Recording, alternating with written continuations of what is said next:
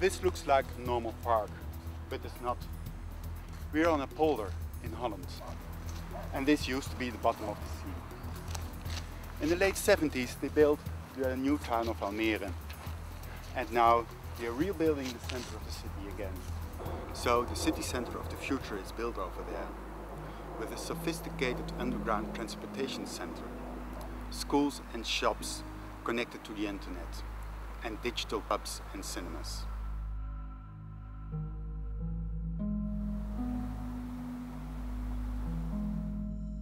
I'm a director of interactive and documentary filmmaking. Most of the projects deal with the wonderful hidden stories that architecture, townscapes and the countryside can tell us.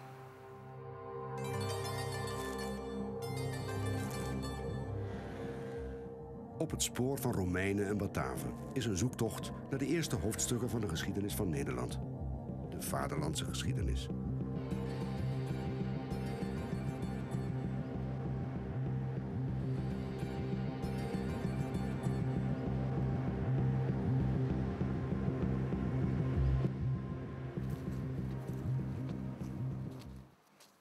I like borders and boundaries. You always have to ask yourselves, which side are you on? And can I make a crossing? The answer to these questions always differ. But I know who I am and what I like.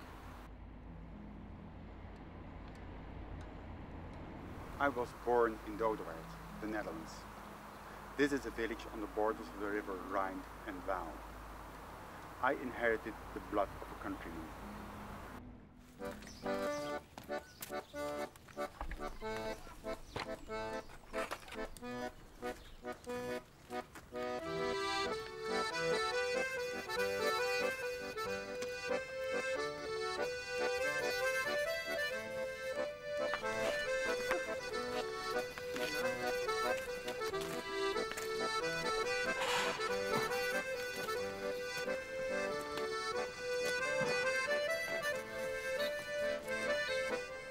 I was educated as a landscape architect at the University of Wageningen.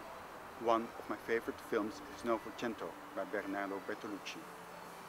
This epic is about the Italian countryside crossing the border to modern times. Now I live in the heart of Amsterdam.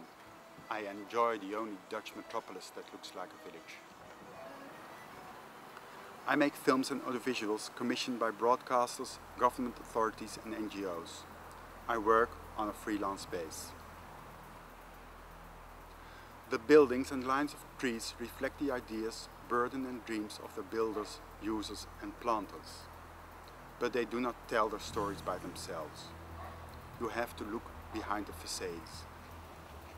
In my work I want to reveal those hidden stories for a large audience. Because these stories tell us about who we are, where we came from and what our future can be in the global village. Now I want to cross new borders and go into the field of international documentary making. I'm open to learn, want to link my ideas with the industry and create outstanding international non-fiction film projects.